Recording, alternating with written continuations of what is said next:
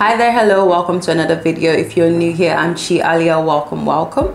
Take a look around, you just might like it here. And if you do, hit the subscribe button, join the channel. So today I'm going to be answering hard-hitting questions from you guys just around software engineering, my experiences, life, and much more.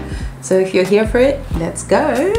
Now someone said, are there cons to being a software engineer? I haven't found one yet. I think there are cons, or there are cons to being a software engineer. I mean, it's like everything, there are pros and cons. For starters, I'm 26, my wrists are 40, my back is 62. So one of the big cons I would tell you is it can take a toll on your physical health if you're not careful, because you're doing a lot of sitting down. Now I'm a little bit more conscious of this. I'm making all my setup ergonomical. You don't want to be in constant back pain, so you can get stuff like standing desks. This is a standing desk. I might do maybe a tour of my working station in another video, because you spend a lot of time on that space, so you just kind of invest in trying to make it better for your health.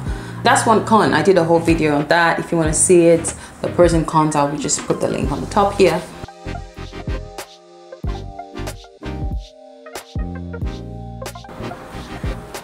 So I don't want to discourage anyone from pursuing this career, because personally I think it's a great career. It has a lot of great perks. Like the saying goes, nothing good comes easy. It would test you, it would test your patience, it would test your resilience, especially when you just get started. No, that's a lie.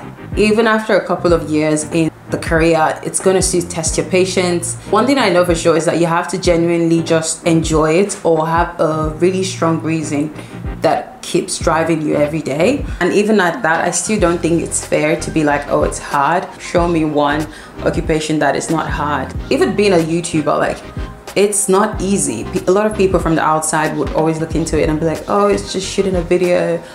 But since I started my channel, I've had a newfound respect for all YouTubers out there, because there's a lot that actually goes into any content that comes out. And that's the same thing for software engineering as well. If you're going to do it, you're going to have to put in the work, you're going to have to put in the effort to develop that skill. And so I don't think it's particularly fair to be like, oh, is that hard? All fairness, show me a career that is not hard. Like, you have to put in the work regardless of what field you're in. It takes work, it takes dedication to get to that level that you ideally want to get to. But at the end of the day, if you want a yes or no answer, is software engineering hard? Yes, it is.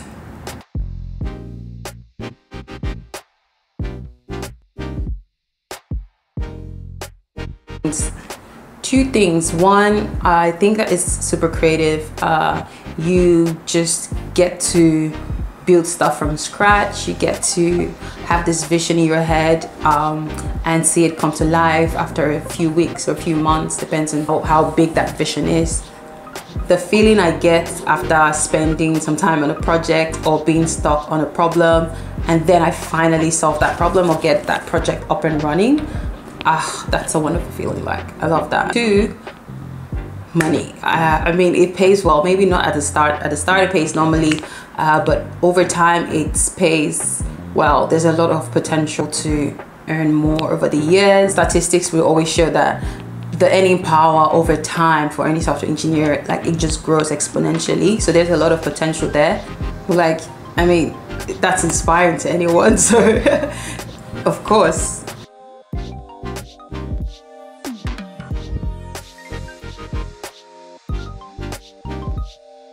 Math is not necessarily required for most software engineering tasks, but since you're taking the class, it wouldn't hurt to pass the class.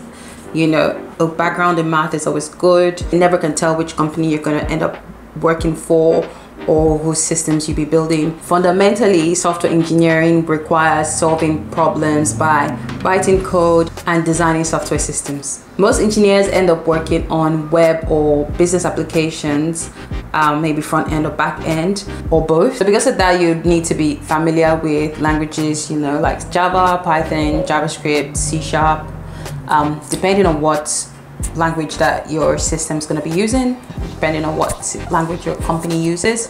There's also frameworks out there like, you know, React, Angular, and then you'd find the operation side of things, containerization product like Docker and the likes of it. Now in theory, some of these may have roots in mathematical field, but none of them actually require you to be proficient, you know?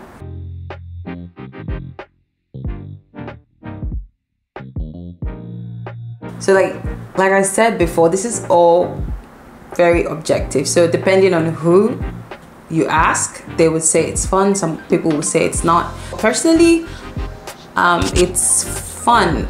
It's like the project is fun. Depending on what project I'm working on, I would find it fun. I just love the feeling I get when, you know, I'm able to solve a problem that I have been stuck on for a while, or just the feeling of when your vision comes to life, you know, something that you've been planning for a while.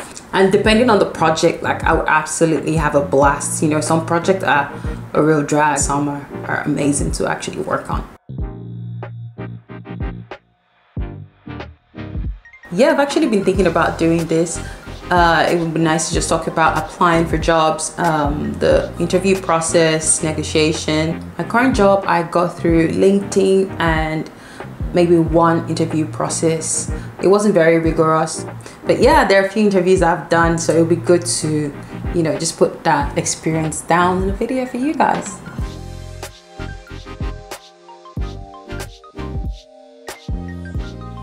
Yes, definitely this is going to be with the interview process video that I'm gonna put together. I just love to share my experience with you guys. I would also share some of the stuff that I did and talk about that and how I got someone to, you know, notice me and offer me an interview, because you just need to get that interview, you know, and if you have the skill set, you would definitely get that job. Another thing I've learned is that LinkedIn gives you access to so many people that you wouldn't normally meet on a normal day. You can reach out to people, but I wouldn't misuse it though. I think that just because you can reach people doesn't mean that they have to, that they're entitled to giving you something. Like, no, that entitlement is a no for me. I applied for medicine as my first choice and software engineering as my second choice, and I got software engineering. I have been skeptical about it, and I just want to ask why you didn't do medicine and decided on software engineering.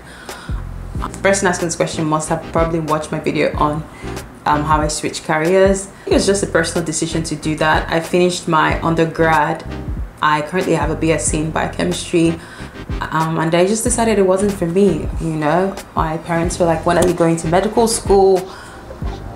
And I was like, I don't want to do that. I think I want to go into IT, because I just didn't think that a hospital was a place I wanted to spend all my time in. There were also many other reasons why I just didn't want to do that. When making that decision, I sat back and thought to myself, what do I enjoy doing even if I'm not getting paid?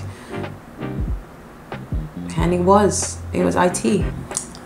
I have a BSc in biochemistry. I've been practicing website development. I would like to transition into that. Can you tell me what your process was? Did you get a new degree in tech? Before I got my master's degree, I had just started practicing on my own. Code Academy, just, you know, Udacity, the free code camp as well. There are a bunch of great courses. So I was just practicing on my own and starting to learn how to do it. I started with web development, trying to create just a website out of HTML, CSS, and JavaScript. And then, yeah, I just started building from there. I then moved to Melbourne to do my master's in IT, software development and design. And the funny thing is, I feel like I don't need that degree in my current career. A lot of people don't have a degree in tech.